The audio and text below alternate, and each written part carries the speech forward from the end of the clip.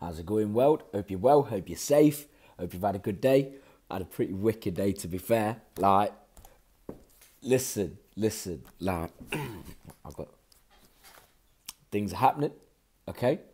And I'm getting excited, but I need to calm myself down and I need to walk before I can run. But things are happening and they're happening well. So that's what's getting me excited.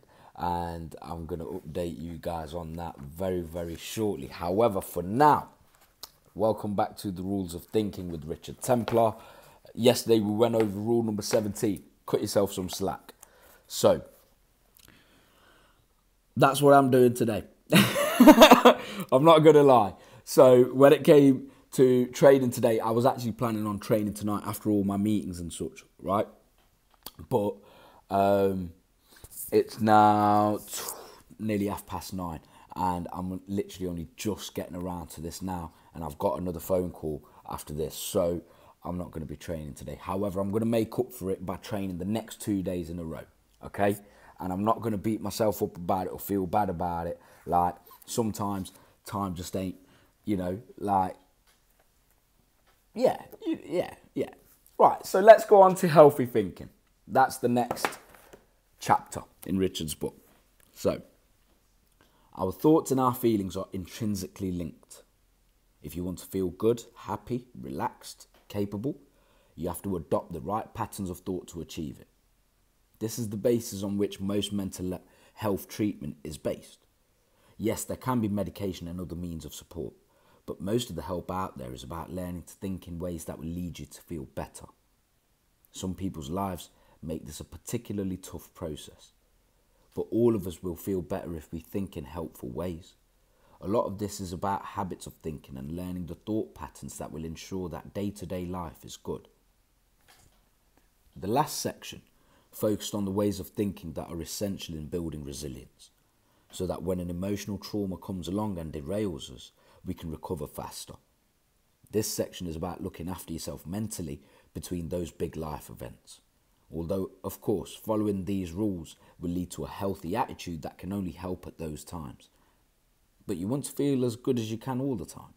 And the people you know who always seem chilled and easygoing and happy are people who follow these rules. Sure, some of us are naturally healthy to begin with, and others have to work a bit harder. But these rules make strong mental health and a positive outlook an option for all of us. I'm looking forward to this, actually, Richard. I'm all about mental health. Definitely, I'm all about mental health. Let's see what you've got to say. So, rule number 18. Think yourself happy. We all know people whose default setting is cheerful. You've been watching these videos, Richard? It's not that their lives are any better on paper than anyone else's. It's all about their attitude. 100%. You can always choose your attitude. Indeed, if you go to some of the poorest or most war-ravaged places in the world, you'll still be able to find people who are positive despite everything. If they can do it, why can't we? 100%. You've got to keep perspective. The answer to this is that being positive is not about our circumstances, it's about the way we think. True. Of course, the most positive people have moments when they don't feel very cheerful. That is true as well. The opposite applies. But they still cope better than they would without their positive attitude. I've seen several elderly people lose their husbands or wives after decades of marriage, which is always horribly sad to see, and almost as traumatic for them as anything they could imagine. You would understand if they fell into a deep depression from which they never emerged.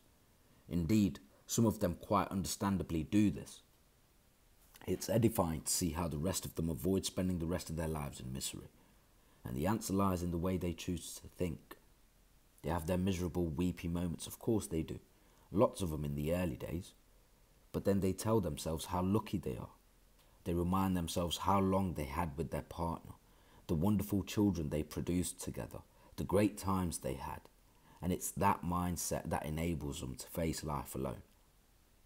100%. The attitude of gratitude, like, it's hard to feel sad or down when you're feeling grateful.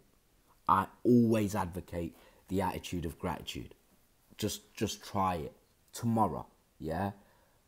Just throughout of the day, set 10 alarms on the hour every hour, and just think of something to be grateful for when those alarms go off. Just watch how your day goes. Honestly, it will be different. What you think affects how you feel. It might not seem like it at first, but these positive thoughts are a kind of affirmation, and over time, your feelings will adapt to them. Keep looking for the positive. Always see the glass as half full. Find the silver lining and focus on that. No one is pretending the glass doesn't have an empty half. We know it's there, but you don't have to dwell on it. That means no self-pity. Yep, self-pity is all about the empty half of the glass. And if you keep thinking about that, of course you'll feel bad. I know it's tempting to dwell on the negative, whether you've lost your lifetime partner or just feel a bit under the weather. But as soon as you give into it, you've allowed the half-empty glass to dominate, and you'll have to work even harder to refocus on the positive. People who don't do self-pity are happier than people who do. It's as simple as that. Which camp do you want to be in? I never actually give in to self-pity. Me and a good friend of mine, we often have this debate that I'm not a very sympathetic person. I can be very empathetic. I can empathise with people. I can be compassionate, and I can have a wide enough perspective to have an understanding and empathise. But I associate sympathy with pity. And you don't want my pity. As optimistic and hopeful as I am, if I pity you, that means I ain't got no hope for you. You don't want my pity in it. That's how I look at sympathy, as pity, you know. But maybe I'm wrong. I don't know. Let me know your thoughts. I'm not suggesting you should never allow yourself to be upset about anything. Wouldn't that be lovely? But it's unrealistic. The idea is not to go into denial about what you're going through and refuse to acknowledge your negative feelings. That wouldn't be healthy. You need to acknowledge them. Give yourself permission to feel upset or angry or miserable, and then consider the reasons to be positive. It's frustrating to be short of money, but at least I have enough for the rent. Not easy when life is tough, but this is about what works, not what's fair or easy. The moral of the story: people who don't do self-pity are happier than people who do. I'd have to say I agree with that one, Richard. I've not actually read anything today that I can disagree with. Fair play. I like that one. Let me know your thoughts. Cheers.